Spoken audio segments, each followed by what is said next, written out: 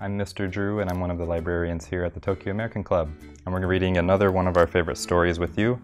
This one is called Dragon Was Terrible. So, that brings up another one of our special words here. Terrible.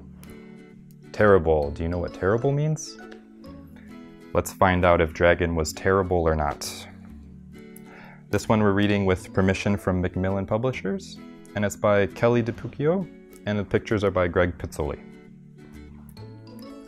Dragon was terrible.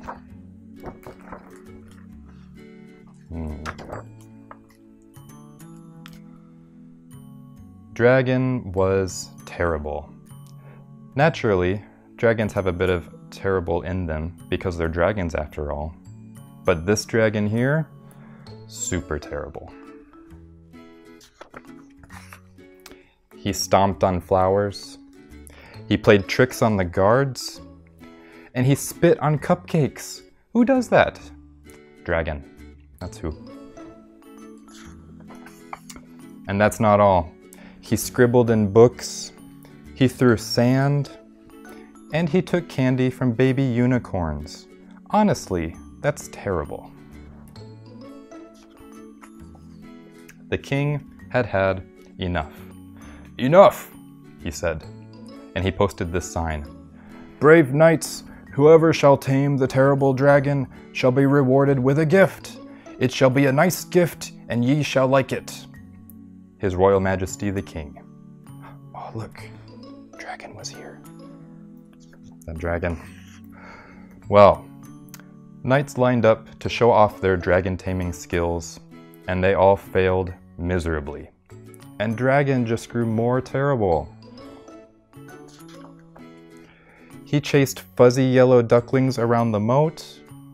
He TP'd the castle, see, with toilet paper.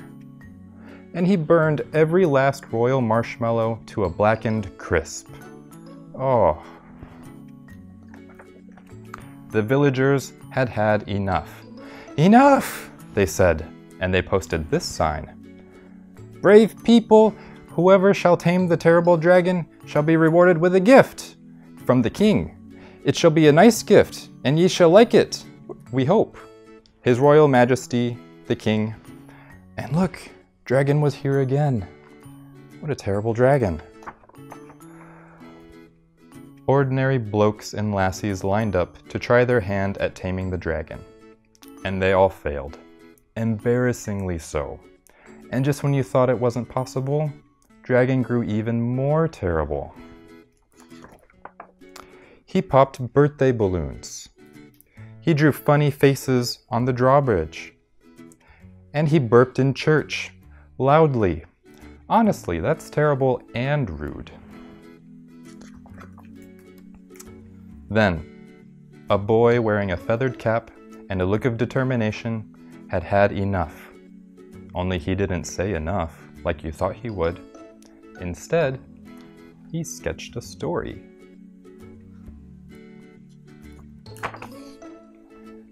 The next day, Dragon followed a trail of marshmallows to a shady tree where the boy was reading. The boy spied the dragon out of the corner of his eye and began to read aloud in a booming voice. And then the brave dragon swooped in to save the princess, he said. Dragon stopped in his tracks. But the terrible knight pulled out his wicked sword. Dragon pretended not to listen.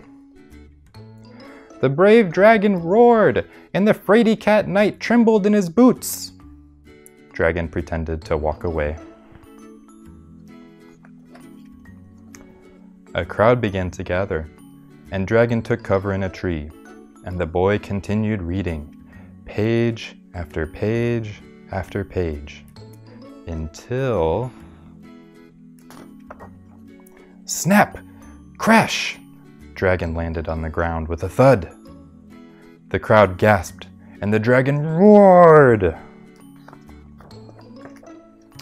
The clever boy didn't flinch. He reached out a hand to the dragon and said, "Would you like to hear how the story ends?" And just when you thought it wasn't possible, Dragon smiled, and he took a seat beneath the tree with the other children. Honestly, that's adorable. The king cheered, the villagers cheered, the baby unicorn and fuzzy ducklings cheered the loudest of all. Yay! And at long last, the terrible dragon had been tamed. The end. Hey, wait! What about the reward? Oh yes, that. The gift was a new friend, a nice dragon, of course. The end. Alright, that was the end of Dragon Was Terrible. Did you learn what the word terrible meant? It's kind of like bad or awful, but was Dragon really that terrible?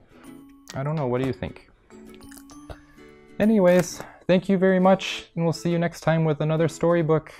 Take care, and have a good day. Bye-bye.